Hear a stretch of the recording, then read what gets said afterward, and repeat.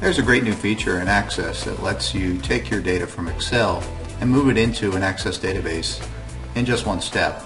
Here we have an Excel spreadsheet with a list of states and their highest elevation points.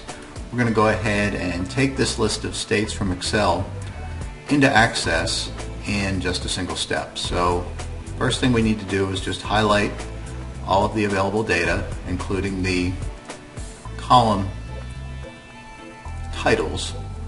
We'll go over to Access 2010, start up either a blank database or web database, it doesn't matter, and then right click in the tables area and paste.